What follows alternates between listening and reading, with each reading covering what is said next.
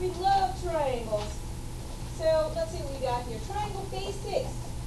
Let's see if anybody knows this. A triangle is a polygon with blank sides. If everybody's hand isn't up, I know you're going to make it to kindergarten. I know that didn't happen. What is it, Natalie? 3. She's holding up 3 fingers just like we used to do in kindergarten, right? You got to go like, oh, 3. Okay. So a triangle with 3 blanks, A, B, and C, is written as triangle ABC. 3 what? Angle, Vertices. So singular vertex. If you have more than one vertex, you have vertices. Okay. So far, so good. Not bad. And this is how we write it. Triangle, you make a little triangle, ABC. Let's see. Classify triangles by size. I think we know this as well. So a scalene has how many congruent sides? Scalene triangle, how many? How many? Doesn't have any, does it? Has no congruent sides. Okay? An isosceles has at least how many congruent sides? 2.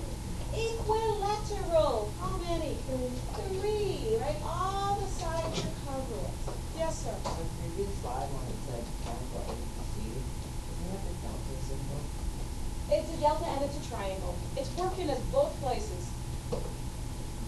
Yeah. A delta looks like a triangle and a triangle looks like a delta. No? Yeah. Okay. So we can also classify triangles by angles. So an acute triangle has how many acute angles? What does acute mean again, an acute angle?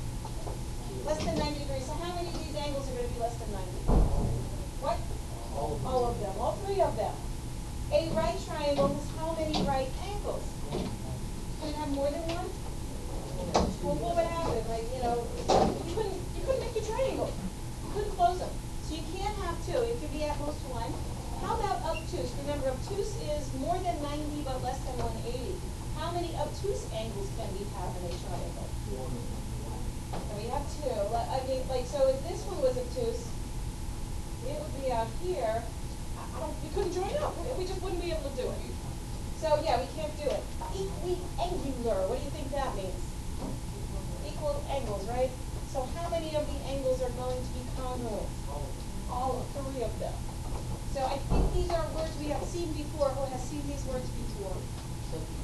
Some people, not everybody. Okay. Interior and exterior angles. Interior angles, guess where they are? Inside the triangle, right? Exterior angles are outside the triangle. It's like you extend out an edge and you've got an angle. That's called an exterior angle. So which are my interior angles in this triangle? Which ones? Which ones? Angle 1, angle 2, angle 3. These guys right here. Which are my exterior angles? Yes, ma'am. Yeah, what? And 4, yes, right. 4 all the way through 9. So all of them? 4, 5, 6, 7, 8, 9. All those are your exterior angles. They're outside the triangle. The sum of the measure of the interior angles of a triangle is 180 degrees.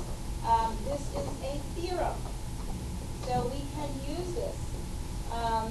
Should I prove it or not prove it? Let's see if we can kind of talk our way through it. There's a lot going on here. I know. Okay, so I draw this parallel line here for this triangle. These all add up to what? 180? Right? Now, for parallel, this one is going to be congruent to that one, right? And this one is going to be congruent to that one. So can you kind of see how we can like lay them around and all the angles have to add up to 180? That's kind of cool. So that's kind of what this proof is doing for us. That's the 5-second version of that proof. Again, these are online if you want to kind of examine them a little bit more closely. But we have proven this, so we can now use this at all times. So triangle sum theorem, this is an example of one, and this one's on the bottom left here. The form's a little funky. So we're going to find the value of x and classify the triangle. So all of them add up to 180, right? So what could I do here, Sheila?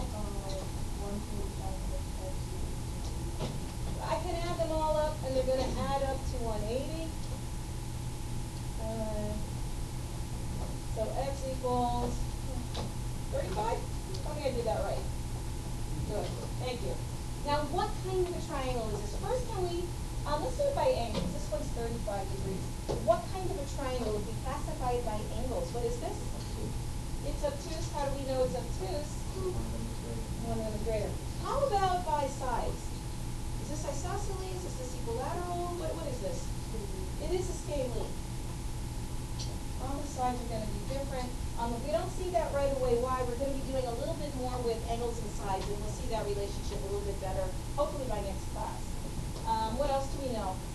A corollary to the triangle sum theorem. You know what a corollary is? A corollary is very closely related to a theorem, and it's kind of obvious.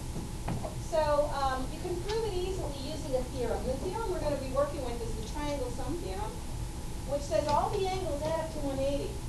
So the corollary is, if you have a right triangle, the acute angles, the ones that aren't right, are going to add up to 90. They're complementary. Why is that kind of obvious? Why is that obvious? Yeah, because this is 90 plus whatever the other ones are have to be 180, right? So I can subtract that 90, and x plus y is going to be 90, right? Those two things. So it's kind of like an obvious. That is the format's proof of it, your words. But basically, this is what we're doing. You can subtract out the 90 from the 180 from the triangle. This is actually pretty useful. I use that one all the time because we love our right triangles. So find the value of x and then classify. This one I don't think is on your paper, so just look up here. Can we find the value of x using the corollary? Okay, what's it going to be? 45. Why? Why is x 45? It's the right triangle. By the corollary that says the two acute angles are going to be 90. So 2x is 90. X equals 45. Right? 45 degrees for that guy. This is on the bottom here. This is B. Let's just try this one. See what you get.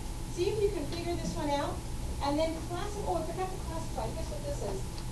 It's a right triangle. Anybody know what the sides are going to make this thing? Yeah? It is going to be isosceles. And if we don't know why yet, that's okay. Isosceles. Okay, so do that one. It's number 2 on the bottom of page 1. Number 2, bottom of page 1. Yeah. Versus this one. We'll all right to read, so you can look up here.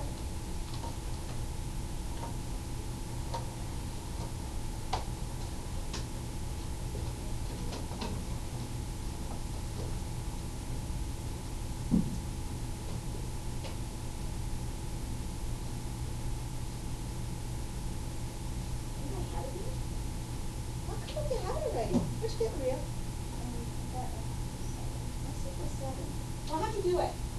I did 4x minus 5 plus 3x plus 11. And that's by the corollary to the triangle sum theorem, right? So let's see what I have here. 7x plus 6 equals 90. 7x equals equal. So what's x? I got 12. Okay, now did I answer the question?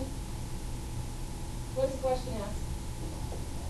Find the measure. So now I got to plug 12 into these places. Well, 3 times 12 is 36. 36 plus 11, about 47? I hope so. And then 48 minus 5, 43. I always do my check. Do they add up to 90? Just make sure. Right, so that's just using that corollary. And we also have an exterior angle theorem. The measure of an exterior angle of a triangle is equal to the sum of the measures of the two non-adjacent interior angles. What? It says this thing is equal to the sum of that. So the measure of angle 1 equals the measure of angle 2 plus the measure of angle 3. How come? Right? Doesn't, let's call this one 4. So the measure of angle 2, 3, and 4, what's that, 180? And the measure of 1 plus 4, right? That's also 180? How come? Okay, so then these two things are equal, aren't they? Why are those two things equal? set those two things equal? Yes? Transitive property of equality. Let's see, I can subtract out the measure of angle 4, subtraction property of equality. So what am I getting here? The measure of angle 1 equals 2 plus 1. Oh, here it is. I'll write out. So this is a handy little thing. See, there's words here. I just took it out. So we can use that. It's kind of a neat one. So what does that mean? If I want to find the value of y, all I have to do is add the 70 plus the 88. 158. I'm going too fast. Is that right? Is that 158? I hope so. All right. You do this one. While you're doing this one, I am handing out the homework, which is not on this, but which is on the parallel line stuff. 2 papers.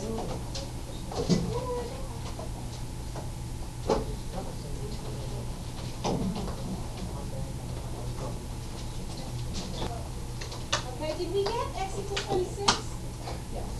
Right? You said this equals 2x plus 76. Right, so what is that? 3